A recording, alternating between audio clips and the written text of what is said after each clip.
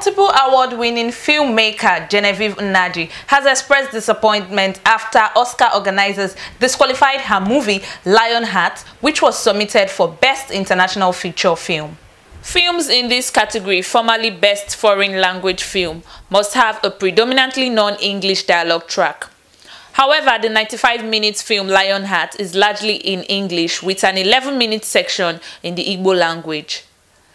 Genevieve, who made her directorial debut with Lionheart, said the film represented how Nigerians communicate. But some in Nigeria questioned why it had been submitted in the first place, given the clear rules around what films are eligible for the category.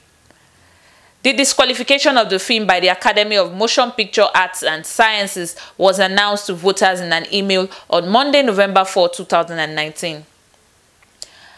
Ava DuVernay, director of Selma and A Wrinkle in Time, questioned the decision on Twitter, pointing out that English is Nigeria's official language. Ava became the first black woman to direct a live-action film with a budget of more than $100 million in 2016. Genevieve, who directed and starred in Lionheart, thanked Ava for speaking out, saying the film represents the way we speak as Nigerians. She added, "This includes English, which acts as a bridge between the 500+ languages spoken in our country." In another tweet, she said, "We did not choose who colonized us. As ever, this movie and many like it is proudly Nigerian."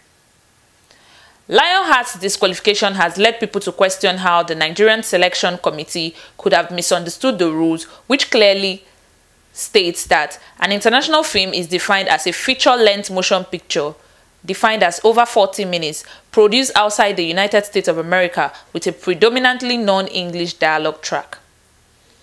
The Best Foreign Language Film category was changed ahead of the 2020 awards to Best International Feature Film, with the Academy saying that the reference to foreign was outdated within the global filmmaking community.